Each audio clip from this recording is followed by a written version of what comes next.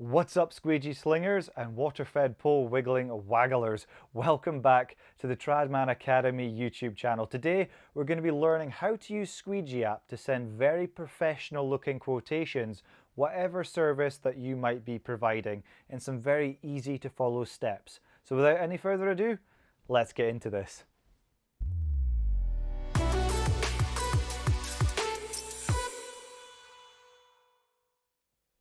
Right then folks, so I'll bring up Squeegee App on your screen for you now so you can quite clearly see how to do this, whether you're on a PC or you're on your tablet, mobile, it's all the same way to be able to achieve sending quotations. So let's get this up on screen for you. Right then, so the first thing you're going to need to do is scroll down here on the main page. When you fire up Squeegee App, you scroll down the side here, down this left hand side, and look for the tab called Quotes. Simply tap or click on that and this brings up your quotation section. Now, because I've not sent a quote yet, this is completely blank, which is absolutely fine. So what we're going to do is now we're on the quotation section. You can see up here, we're on the section called Quotes. Come down to the bottom right hand corner on your device and this pink looking button with the three dots down the bottom right hand corner of your screen, if you click on that, and then create a quote, which is that blue button just above it. Once you've clicked on that, it will ask you if you want to select a customer from your pre-existing customer base, or if you want to obviously create a brand new customer, you type in this box here where it says search for customer, click in there, the name of your new customer, potential customer, and click on the plus icon just to the right here. Now, we actually have Mrs. Smith. If you cast your mind back to the previous videos and tutorials that we've done, we have a Mrs. Smith as a demonstration. So we're going to bring up her on the account here. So I'm going to type in Mrs. Smith and you'll see that she comes up here. Number 123 Park Close. Now, if you haven't seen those videos, I will pop them in the link at the top of the video for you and put them in the description so you can check them out. Now we'll click on Mrs. Smith's profile and that will bring up this customer. Now again, if you haven't got any pre-existing customers, just type in that box the name of the customer, or if you maybe don't know the name of the customer, just type in something like unknown for the moment, and then we're just going to save their address. So then if they phone up and say, you know, I'd like to go ahead, you can just search for the address. So here on the right hand side of the screen, we have our quotation system. So you can set the date that you want the quotation to basically last for.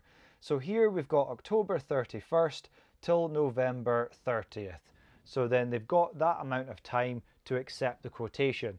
So you can set it in the settings to whatever duration you would like the quotation to last for. So the next thing that we need to do for our pretend customer, Mrs. Smith, is to add a job to this quotation, because at the moment, as you can see here, there are no quote items. So what we do is we click on this button here, which says add job to quote. So we'll click on that, and this brings up the options. Now, whether you're providing, if it's window cleaning or lawn care or whatever it might be that you're doing, you will first need to pick the service that you're actually providing for your customer. So let's click on add a service, which is just here, the second tab down. So we'll click on that. So here you can price the job or price individual services. So we're just going to leave it as price job for the moment. And under services, we have pre-existing services that we actually provide. So we've got carpet cleaning, conservatories, deep cleaning, external windows, gutters, etc., etc. If you want to add a new service, simply click in the box that says enter a service, add the plus button when you finish typing, and you will have created a new type of service to add to your quotation. Okay, so in this instance, we're going to say Mrs. Smith is requiring external window cleaning. So we're going to scroll down to external windows, which is just here. Click on that and you'll see it has a green tick next to it. We're going to click done. So that is absolutely great. We've got external windows. That's what we wanted. And we're going to say, let's just say for argument's sake, we're going to say £20. I can't actually remember what we quoted there, but just for argument's sake, we're going to say it was £20. If I feel like putting it up, I might just put it up for Mrs. Smith. Well, depends how nice she is to me. But for now, £20, we'll go with that. So let's hit save. She's got an external window clean for £20. Hit save. There we have it. Now, the next thing you want to do, is it going to be ad hoc or is it going to be a repeating job? In this instance, I'm going to say it's a repeating job. So we're going to click on repeating. And in our service, we provide a monthly job. But if you're every 4 weeks or 8 weeks, whatever it is, this is the section where you can amend that. So I've clicked on repeating. I'm going to click on the number 1 and I'm going to click on month. So that's going to be once every month, and then I can pick the day that I want to do it.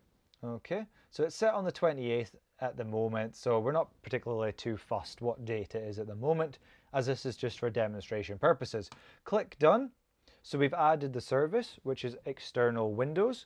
We've added the fact that it's going to be done regularly and once per month. Now, if you have asked the customer whether they'd like you to do the job at a certain time, you can click on this tab underneath which says time. Click on that and you can simply input the time that you want to then go and do the job. Okay, so we're going to cancel that for now because I'm going to turn up and do the windows when I feel like it. I'm only joking. We'll be a bit more professional than that, I think. Now, if you want to assign this job to a member of staff, under here you can click on assign and you can assign that job to a specific member of staff. So when they log in using their details, that job will be assigned to them. Also, if you roughly know how long you think the job's going to take, you can do that here as well. The standard setting on our system is 30 minutes per job, but obviously if you click on that, you can adjust it to roughly how long you think the job's going to take. And that will obviously, if you're using the day pilot feature on Squeegee App, that will tell you how long the job will take and how long it will take to get to the job, etc. If there are any notes that you want to add or notes for the invoice, you can also put that here as well. And you can also adjust if you want to track the time or if the job requires a signature. So once that's all completed, you hit save, and now Squeegee knows what's going to be done, how long it's going to take, what type of service the quotation is for. If you want to add notes to your customer's quotation, you can do that here at the bottom of the screen. Once you've saved your quote items, you'll notice at the bottom it says quote notes just here. So we click in that box, you can type whatever you like and that will obviously relay that information to the customer. So you could say something like, if you were doing the windows, you could say, I don't know, frames, panes and sills included. I don't know, something like that. Whatever you want to type. Obviously you might want to put it a bit more professionally than that, maybe a bit more jargon if you want, but that is the section to do that. So let's say we've finished the job now, we've finished the quotation, we're going to hit save. It's going to ask, would you like to send the quote to the customer now? So hopefully at this point you've either got their mobile number or their email address, and then if you have, Squeegee App will automatically send it to them straight away. So that's what we're going to do. We're going to hit send. And then Squeegee App gives you an opportunity to check over your quotation before you hit the send button. So let's do that. Let's view the quote. And this is what your quotation would actually look like. So here you can see they can accept or decline the quote from here. We can see that the quote status is pending, so they haven't accepted or declined it yet. We can see the quote number. I've not sent a quotation on the demo account yet, so that was quote number 1. It gives them the expiry date of your quotation as well, and also their address. Okay, and down here you can see the description, what you've quoted for, the total, how much you've actually quoted, the quote date, and also your notes that we added at the end. You can see that is here on their quotation.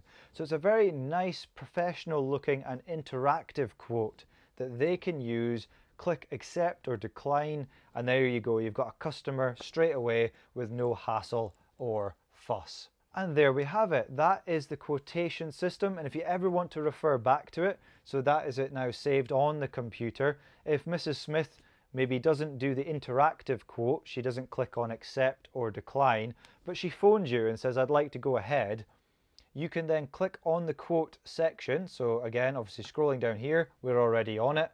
Then you can actually find, if you had hundreds of quotations on there, you could then search for the quote, by clicking on the little spyglass, type in either the person's name or address, whatever it may be, and then their quotation will come up, so you don't have to remember anything. So hopefully that video has been useful and helpful for you today on how to use the quotation system within Squeegee App to create nice looking interactive professional quotations for your customers, no matter what service you provide. So hit the thumbs up button if that's been helpful for you, and subscribe, it'd be much appreciated.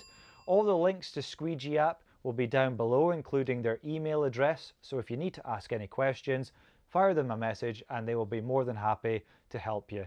And you take care, be good until the next video, and remember, keep squeegee slinging.